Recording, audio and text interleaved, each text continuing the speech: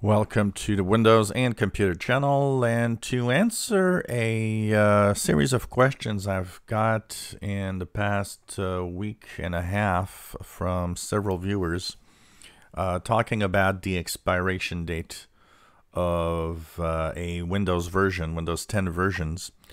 So like I always say, the Windows 10 versions have 18-month cycles for consumers. So that means that when you install the latest update, for example, if you're on the October 2020 update that was released last month, you have 18 months starting from there to when it will actually end support. So some of you have been asking me, when is the end of support of the different versions? Because a lot of you are on, either 1903, 1909, some are on the May 2020 update, and some on the October 2020 update. So what's the expiration date? Well, first of all, 1809 has expired this month, November of 2020. 1809 was that version that was released in October, November of 2018. So I believe it's November 2018, I think that was released. So that version, you had your last security updates for Patch Tuesday in November. So you have to move on if you don't want to stay behind in security updates.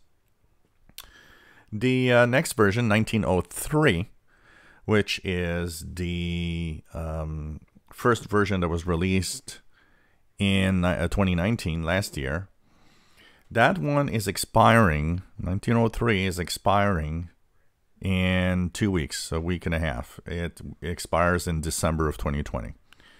Actually, Microsoft has started pushing everybody that's on 1903 to 1909, which is the November 2019 update, which was released a year ago.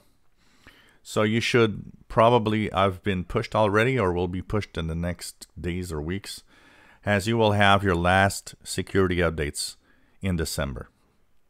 1909, so Microsoft pushing 1903 to 1909.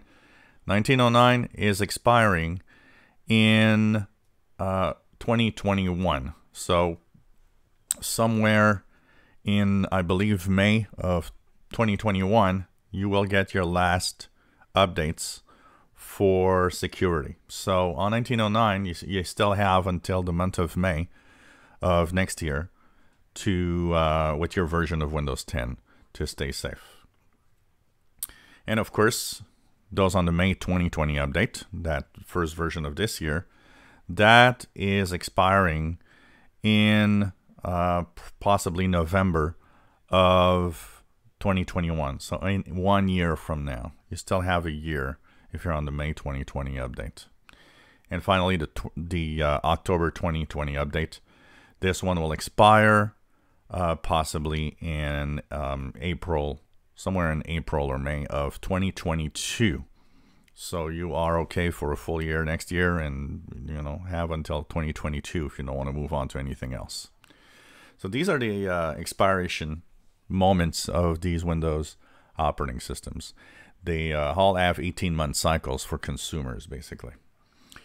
Of course, the question that a lot of you have been also asking is, with all of these versions and the fact that maybe next year we get one version, shouldn't that change? Shouldn't that 18-month become 24 months? Look, there's no indication to that right now. And it could be possible, but right now there's really no indication that that is going to change for now. And 2021 is quite a mystery still for a lot of the questions we have about how Windows and what's going to happen with Windows 10 next year. If you enjoy our videos, please subscribe, give us thumbs up. Thank you for watching.